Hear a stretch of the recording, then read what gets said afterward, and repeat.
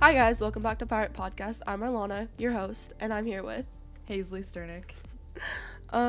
Okay, so let's get straight into it. Can you share a specific moment when you faced a challenge on the field and how you overcame it?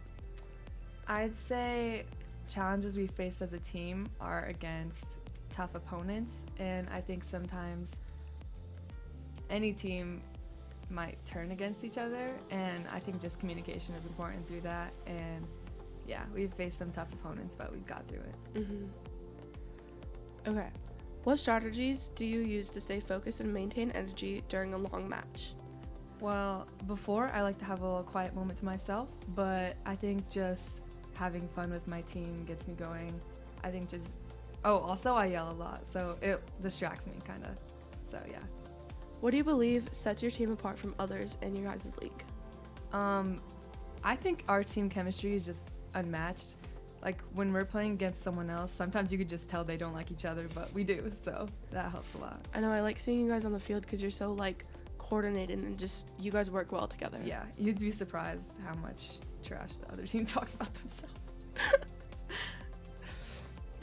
How do you handle setbacks like a tough loss or an injury? What's cool about this season is we haven't had many tough losses.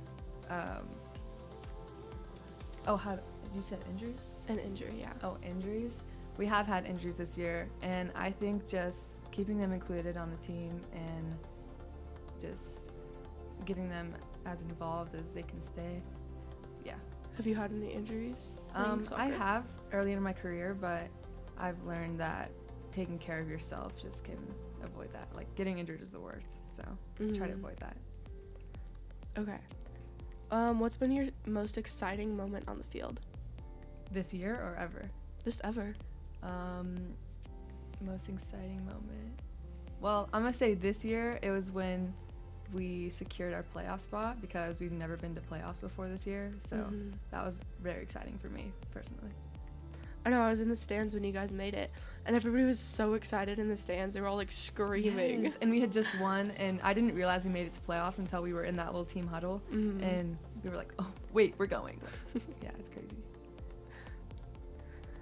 How essential is teamwork to you, and how do you foster it on your team? We have a lot of team events and very extracurricular side quests for our team. Like we've done pumpkin patches, escape rooms, I don't know, a lot of team dinners. So I think just spending a lot of time together builds our teamwork up. I heard you guys do team yoga. Yes, we do yoga. Yeah. And I saw you guys' pumpkin carvings. Yes. Those are really cool. Yeah. We had a little competition. I know I voted.